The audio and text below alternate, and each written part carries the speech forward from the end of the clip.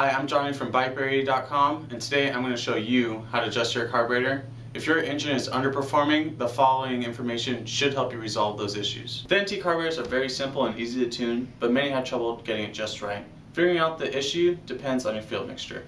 Before attempting any carburetor adjustments, make sure that your carburetor is clean of debris, manifold gasket is in good condition, the fuel filter and air filter are not blocked, the carburetor intake manifold is well sealed, and the intake manifold nuts are tight. Now for the actual carburetor adjustments.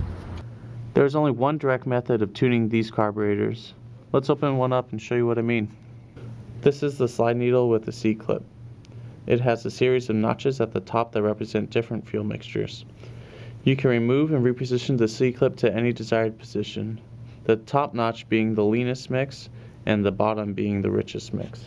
So now that you know what to adjust, the real question is where to adjust it. This is where you diagnose your engine and perform what we call a plug chop. You can tell how well the carburetor is adjusted by looking at the very bottom of the spark plug.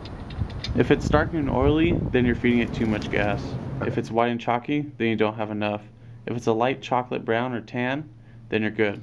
To perform a plug chop, first warm up your engine for 10 minutes or until it reaches operating temperature. Then fit a new spark plug.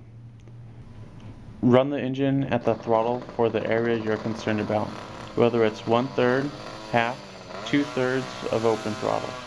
Now without changing the throttle position, pull in the clutch and hit the kill switch at the same time and roll to a complete stop.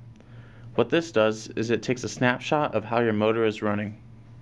Unscrew the spark plug and check for the correct color.